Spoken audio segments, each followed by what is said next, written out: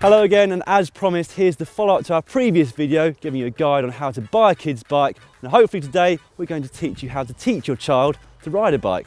Now this is my son Jude, who's 2.5 years old, and he's already got some experience of using a balance bike, which is how he came to win the under-3s Giro d'Italia this year. However, he hasn't got the technique down of how to actually pedal one, which is what we're going to try and teach him today. Hopefully combine the two. Wish me luck. Now we would always recommend that you start your child with a balance bike, even if they're 2.5 years old or 8 years old. Of course you can't get balance bikes for 8-year-olds, but what you can do is take the pedals off, lower the saddle right down, and make sure that they're able to get their feet flat on the floor, because that will give them the most amount of confidence. If you start them with stabilisers like this, then it means they get used to just being able to stay upright without actually having to balance. It means they have to learn the whole technique from scratch once you take them off.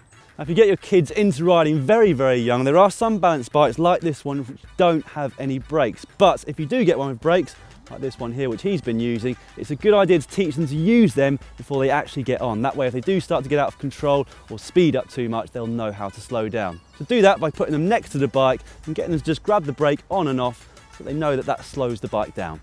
So once you've got your child set up on the bike and you've made sure that their feet are able to go flat on the floor and they're fairly confident, it's time to set them off. So find a flat bit of either tarmac or soft grass, not too soft though, because you want to make sure that the wheels are allowed to move around, and then go along with them, just helping support them underneath their arms here, or just something that you can grab if they do start to lose balance. But never hold on to the handlebars, because it's important that they get the feel of that, because that will then later help them balance.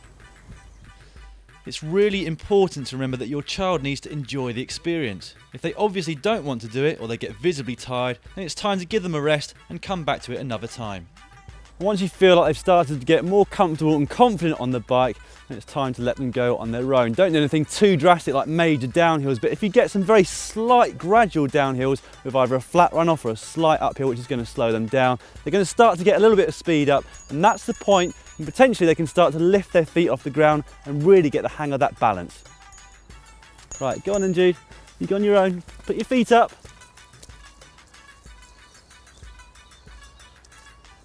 Careful. Right, feet up, feet up. Good boy.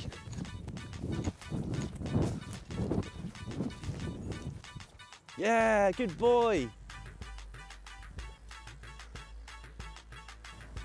So as you can see, Jude's got the balance pretty well down now. I've been teaching him for a good few months, but he hasn't got the technique of pedaling. So I have put these stabilisers on because he's already got that balance behind him, and hopefully over the next 10-15 minutes, maybe 2 hours, I'm going to teach him how to pedal this bike whilst he's got the balance and get a little bit of strength in these legs.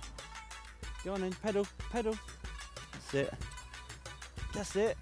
Good boy. Good boy.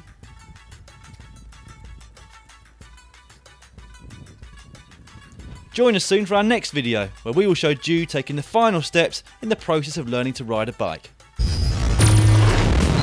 Being able to ride a bike at a young age is, in our opinion of course, one of life's essential skills. With so many different makes, types and sizes of bikes on the market, it can